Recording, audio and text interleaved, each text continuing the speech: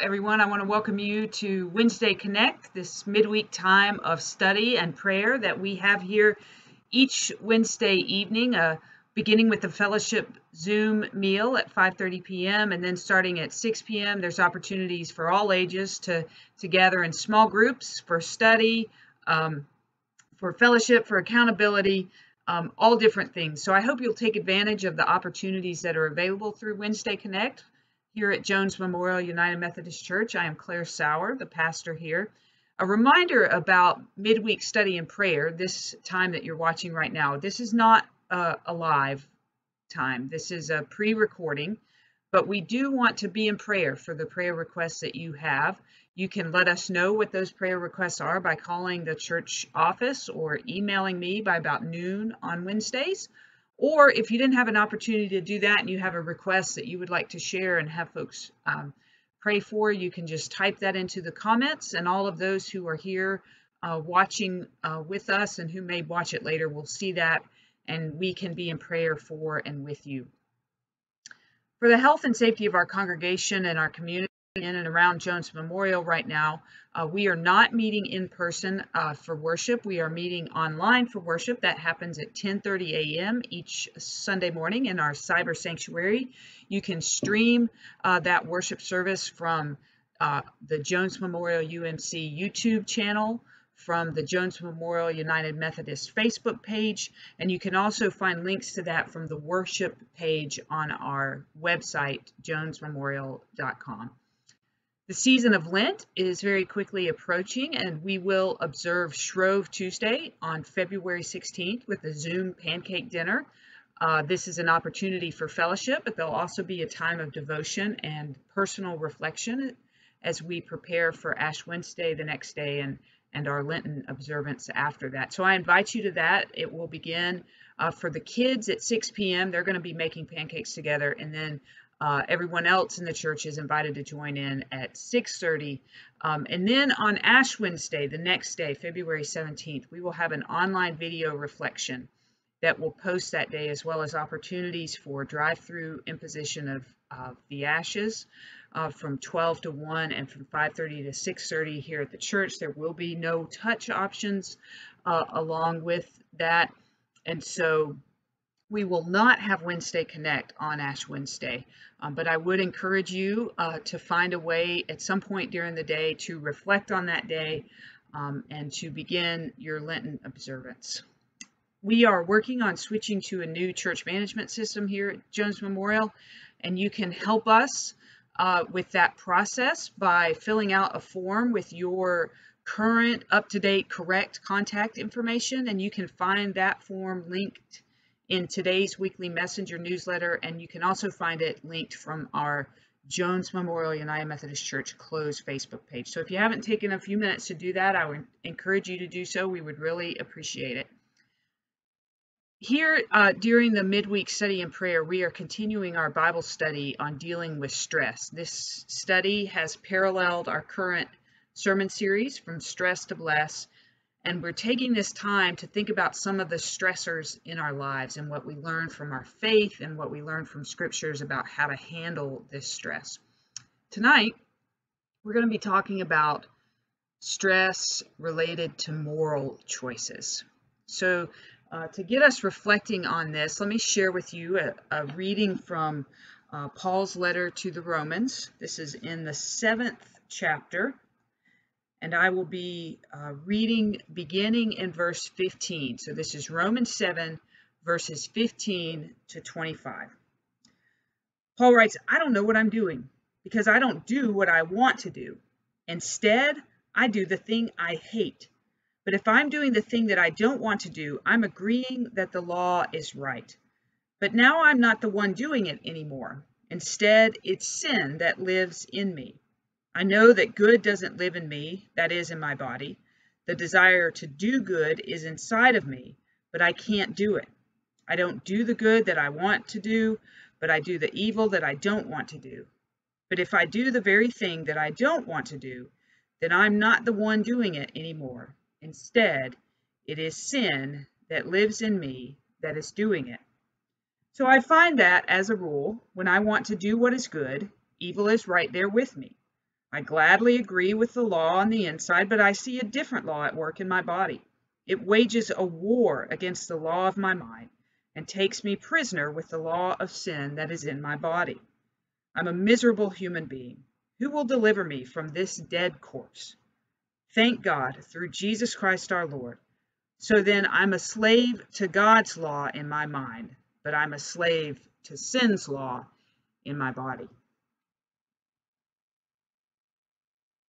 So how do we tell when something is wrong, when something's right, when something's good or bad? How do we tell the difference? What are some specific guidelines for a perplexed conscience? What are some helpful, concrete, practical tests for making moral decisions?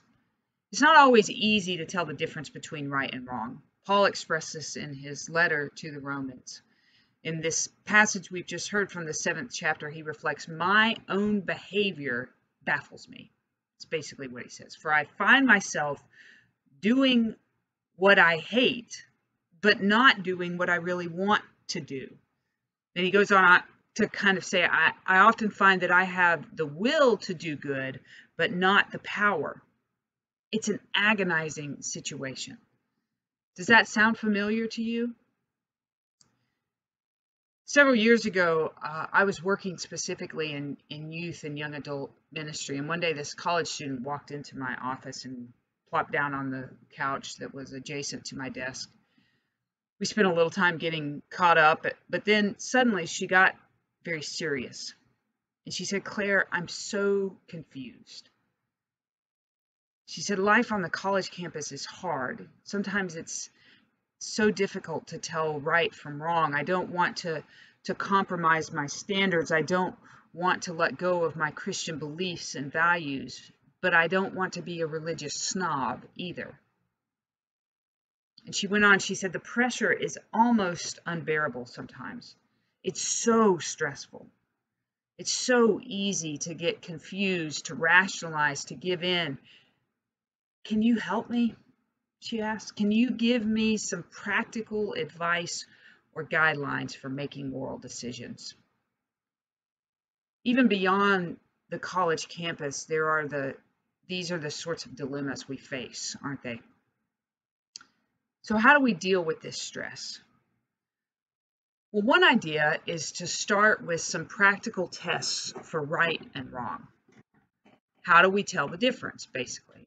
And then once you have these tests that you might use to tell the difference, the next step is to put some helpful guidelines on each of those tests. So let's dive in and consider some tests and some guidelines. And if you find that these don't address your particular situation, perhaps this exercise that we're going to go through together will help you do the same for whatever dilemma you may face. So first, there's the test of just plain common sense. The great mid-20th century preacher Harry Emerson Fosdick spoke to this point once when he was preaching as the pastor of Riverside Church in New York City. He said, suppose that someone should challenge you to a duel. What would you say? I would advise you to say, don't be silly. As a matter of historic fact, dueling, which was once a serious point of conscientious honor, was not so much argued out of existence as laughed out, Fosdick says. The common sense of mankind rose up against it, saying, don't be silly. This is a healthy thing also for a person to say to his own soul, don't be silly. Thinking about this kind of made me wonder, have you ever wondered what things we are doing today, either individually or as a community, as a human race, that history would call silly and ridiculous? If we could get into a time machine and go 100 or 200 or 500 years into the future and then look back, what things that are happening right now, that we are doing right now, will have been laughed out of existence, eliminated by just plain common sense. If you're tempted to fight or to drink excessively, or to be sexually promiscuous, if you're tempted to smoke or cheat or lie or gossip or hate or dabble with dangerous mind-bending drugs. Let your common sense rise up and say to your soul, don't be silly. You know, a good, healthy dose of what the old timers used to call horse sense would all serve us well, even in our moral dilemmas. And let me just speak to this for a moment and say, I realize that it's very easy. Often the stress of moral choices comes from our souls, from our inmost being, knowing and saying this is wrong, and yet not being able to keep control of our bodies. And I don't really have a great solution for that, except that maybe we begin in the best way we know how, when our bodies feel like they're starting to take over, to keep going back to that innermost part of our soul and put our focus there. Don't be silly. Don't do this. Focus on it again and again. Maybe find someone who can help us keep that focus through the difficult times. So the first test is this test of common sense. The second is a test of publicity, and I really like this one. So to think about it this way, what if the thing you were proposing to do were brought out in the open? What if everybody knew it? Would you still do it then? So put this moral decision, this conduct that we're not quite sure of, to the test of publicity. Strip it of its secrecy. Get it out in the light. Imagine that it is reported in the morning newspaper or broadcast on the evening news. Would you want the whole world to know about it? Do you want your parents to know about it, or your children? What about your friends? Would you want them to know about this thing that you are doing or are thinking about doing? Just imagine it being talked about openly. Imagine it included in the story of your life for your grandchildren to read, a few years from now or many years from now. This is one of the healthiest tests for morality, because if what you're doing or thinking about can stand the test of publicity, then it's probably all right. It doesn't matter. If people are going to know about it, then it's probably okay. But if not, if it's going to be a problem, that people know that you're doing this or that this is happening, then it's suspect, and it's probably wrong. A third test is the test of your best self. So if we are going to become mature Christians, then somewhere along the way, we need to grow up. We have to step out on our own. We have to stand on our own 2 feet. We have to stop following the crowd or the path of least resistance, and we have to decide who we want to be. And then we have to be true to that self. And that too is a pretty good test for morality. Can I do these things and still be true to who I am? And this goes back to what that college student was wrestling with, right?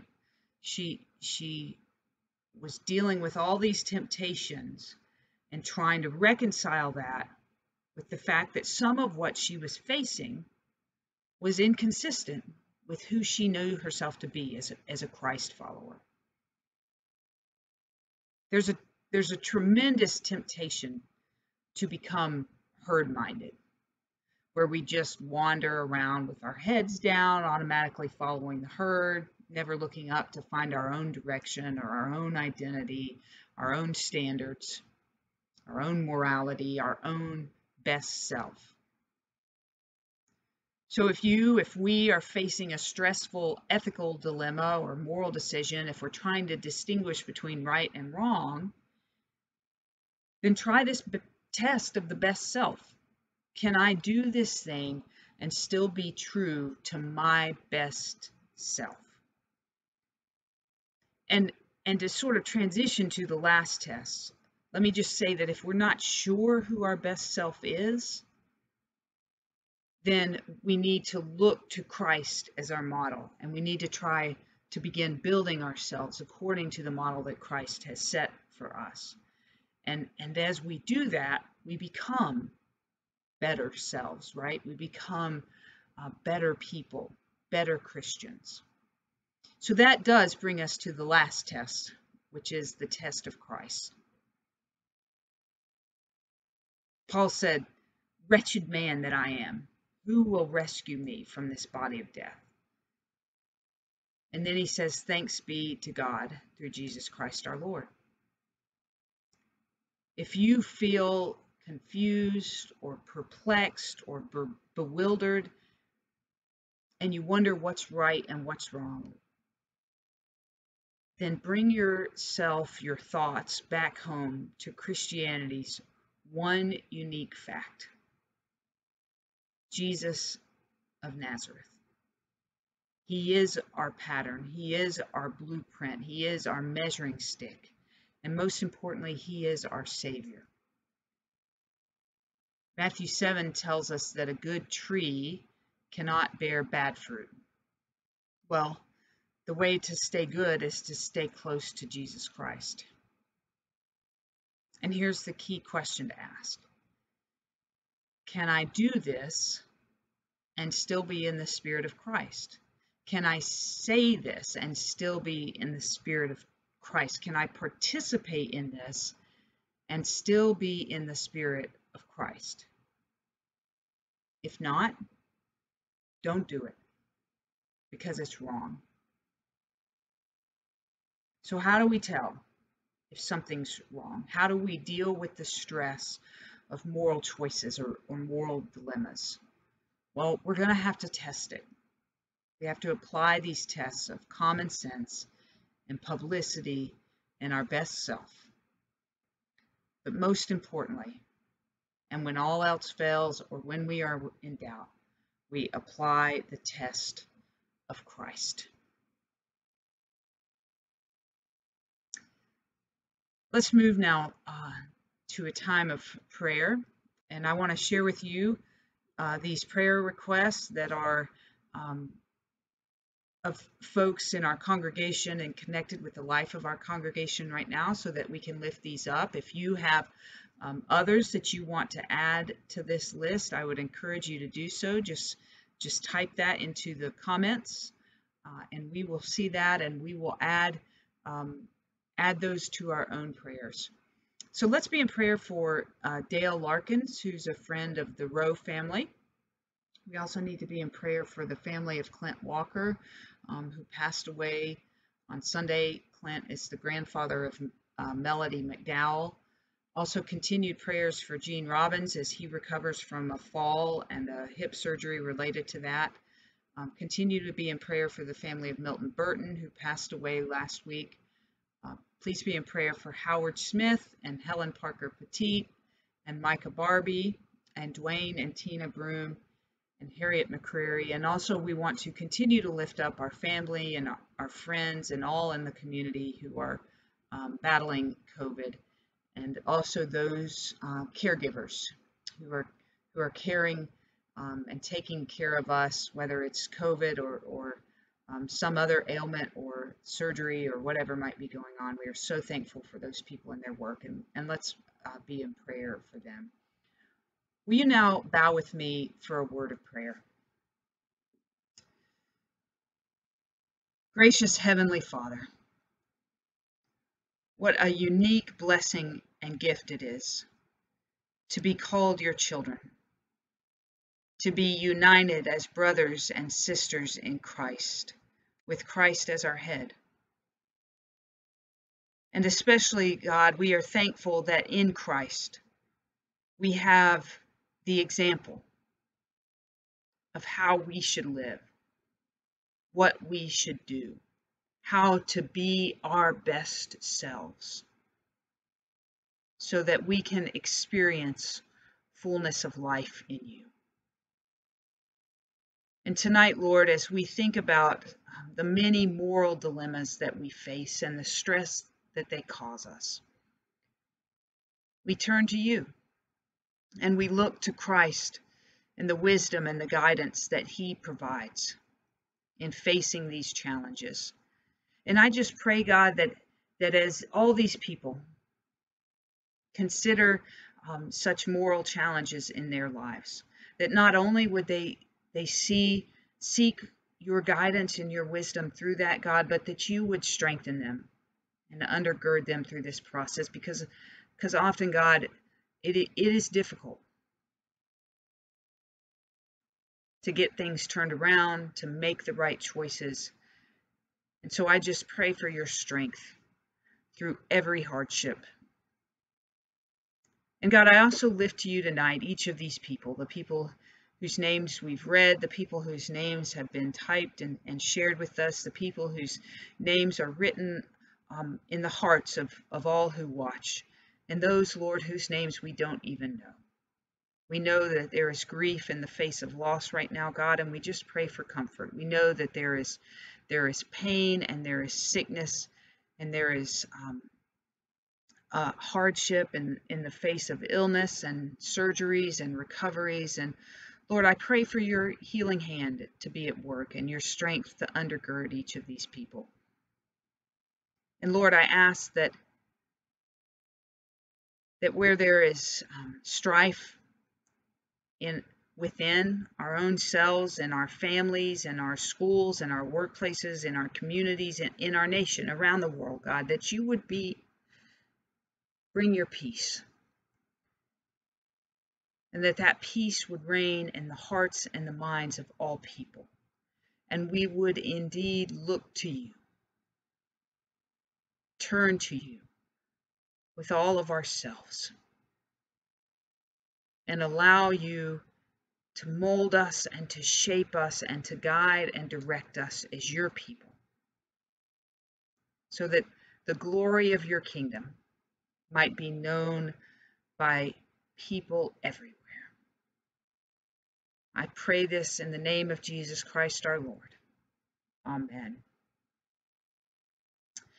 I hope you will join us back here next week. We will be talking about stress and commitment. And in the meantime, you are invited to join us for worship online this Sunday morning at 10:30 a.m. I look forward to seeing you there. God bless you. Have a great week.